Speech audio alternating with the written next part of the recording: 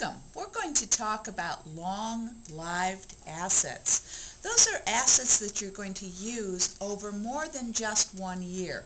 Those long-lived assets can be sorted into two basic categories. Capital expenditures are long-lived assets. Capital meaning we're investing in these assets that we will use over a long period of time.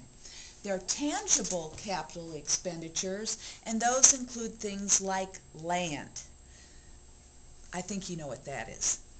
Plant assets include things like plant, meaning buildings, equipment, vehicles, machinery. So plant assets are resources that you invest in, that you utilize to generate revenue for your business.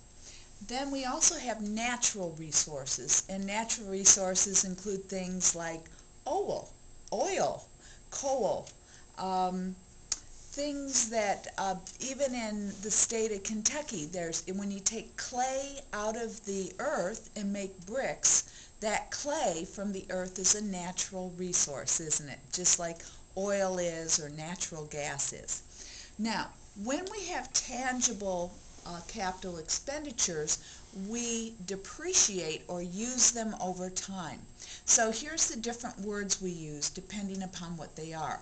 Land, we never depreciate. Land is forever, so it's never depreciated because land exists as long as the earth exists. Plant assets we depreciate. So depreciate means to use machinery, equipment, vehicles, buildings, those types of things. So we depreciate those. Natural resources, the oil, the coal, and so on, we deplete, because once we deplete those natural resources, they're gone, aren't they? So depletion, depreciation, and don't go there. When we talk about the other type of capital expenditures, those are intangible. In other words, that's where we're capturing an idea and we're saying, this is my idea, if you want to use it, you pay me for it. And those are intangible assets. And intangible assets such as patents, such as trademarks, such as copyrights, such as franchises, are all things that we amortize. So amortize, amort, to kill off slowly, amortize your intangibles. So that's what we're going to be doing in this chapter. Now there's another type of expenditure that's long-lived that we haven't really talked about, and those are capital expenditures that we make to maintain or extend the life of these tangible assets, and those are called improvements or betterments. And improvements or betterments or extraordinary repairs are done to improve the lot or extend the life or extend the salvage or residual value. In other words, what we're going to sell these tangible assets for at the end of their useful life.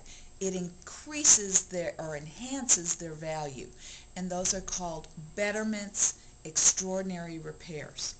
Now, also, we have repairs that we make just to maintain the normal operating condition of our tangible assets. And those are called revenue expenditures.